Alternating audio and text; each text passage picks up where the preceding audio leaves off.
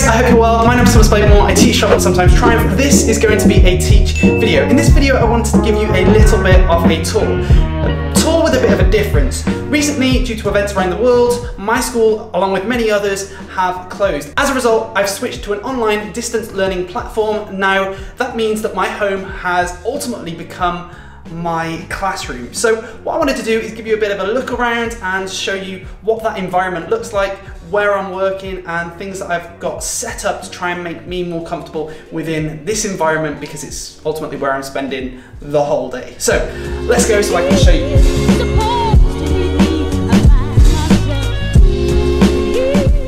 So for the majority of you, this environment here will look familiar. If it's not and you're new to my YouTube channel, I usually make a range of teaching and traveling videos, so now is the time to subscribe to my channel to check those out. Make sure you hit the notification bell and you'll be alerted when I post. So this environment has got a range of different things going on. I usually keep these set up nowadays for a couple of different reasons. This has gone from my YouTube environment to my teaching environment. By having these things set up, I can quickly put the camera on here to create any teaching videos that I want to create. I've put it in front of the TV just down here, and the reason I've done that is just because I'm trying to not have as much time on the TV. I do have a speaker just down here that's pretty decent, just so that I can fill room with some sound and not have to listen to things on my earphones. So here are my two lights, and they're quite bright and they just sort of do the job. I wanted to show you down in this area just down here so that I can show you all the different bits and pieces that I have going on around here, and then ultimately give you a bit of a tour of my main working area. So this is the main area you'll be familiar with, and this is usually how my YouTube videos look. Range of different things going on here. Now this is my main laptop, and I like to isolate myself a little bit when I'm working, because otherwise I find distractions really easily. So this is the main laptop, and my MacBook Pro here that I usually work on. That opens up and I face the wall. I'm like a naughty kid at school. That helps me not be distracted, basically. So I have that here. The majority of the things then, I've got my camera here, just in case I feel like vlogging and things, if I'm doing my week in the life of a teacher videos. This here, I know I usually set this up here, but what I have been trying to do a little bit more is change things up with this, and I'll show you that when I look inside this drawer.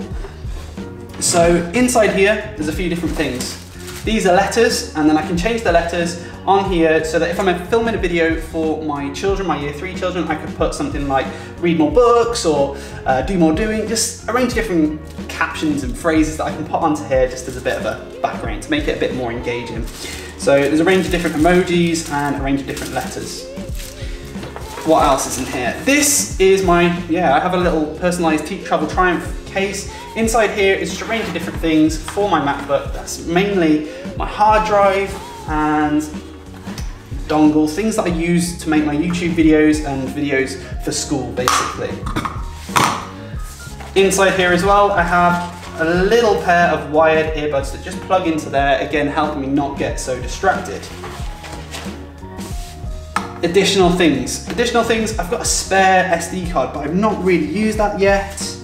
I've also got a range of different hard drives still, spare hard drives just in case, and lots of charging cables in case I need to charge things like my phone or camera just quickly. Now this is something else that I've had under here. This is a teaching favourite at the moment. I've brought these back from class. When I first went into school earlier on this week, I brought these back. These are some of my favourite pens to use. Got a range of different colours that we can use. Got them on the wrong way. And they're really good for when you're just trying to quickly give some feedback, just send a video to a child. So that's why underneath my desk, I then have a whiteboard so that I can quickly write on any key information. And then I can just quickly change between different colors and show teaching as and when I need to.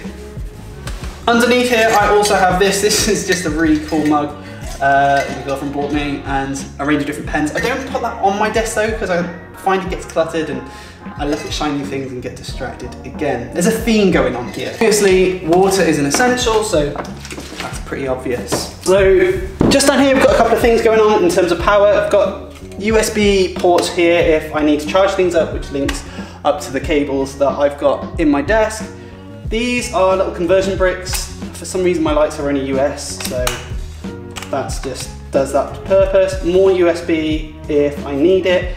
That's a Type-C, so if I need to have that as a power brick instead of that, then I've got it. I don't really need to do that though. So good little extension cable and always good to have. This is a working environment that could be used but doesn't get used because essentially that's a building site. So it's very loud and disruptive if I'm working outside, which is a shame, but hey ho. So this is the messy area, kind of.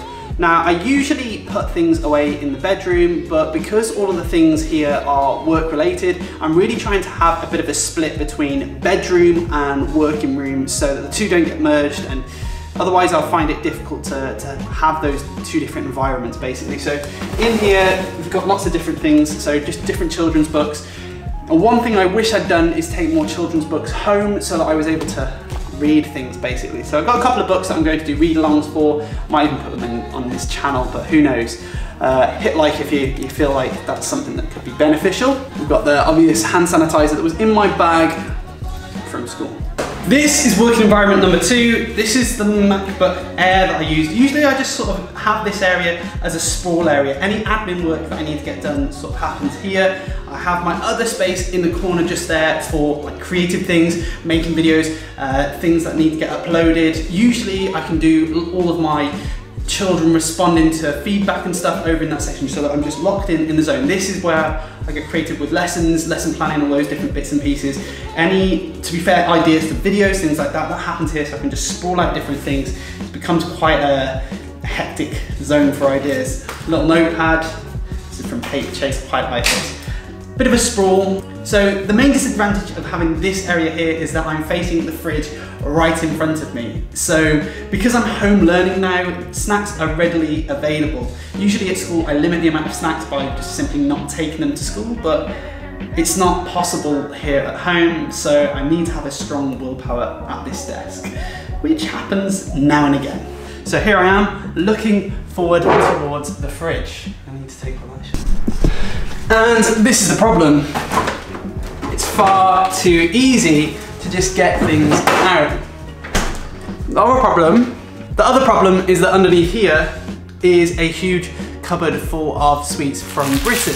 So obviously this is a sofa. I don't really spend much time here working. The time that I do spend here is during meetings. I found out that during the daytime, the lighting here isn't as weird as it probably is on this video. And as a result, there's decent lighting, so people who are having meetings with me can actually see me. If I'm in the corner, the YouTube corner facing the wall, the lighting's a bit funny, so don't really have meetings there. So it's quite nice as well. If a meeting is going on for an hour, it's nice to have that comfortable seating available. The other thing I've got on the desk here that I'm going to show you now is, yeah, it's quite interesting. One of the difficulties I'm finding with home learning is the amount of screen time that I'm having at the moment. Obviously, from 8 until 3, I'm usually on some sort of screen, whether it be phone for emails or laptop of some sort. I'm on a screen, so having something available that's non-screen related is fantastic. On the desk, you will see a puzzle. I've never done a puzzle before, but it's a 500-piece puzzle. I find it quite therapeutic in a strange way to pick up a puzzle and just try and get pieces of the puzzle in. It's just a nice little break. In addition to that, I've also started reading the 80-20 principle, but having a book available, again, is a really nice little brain break.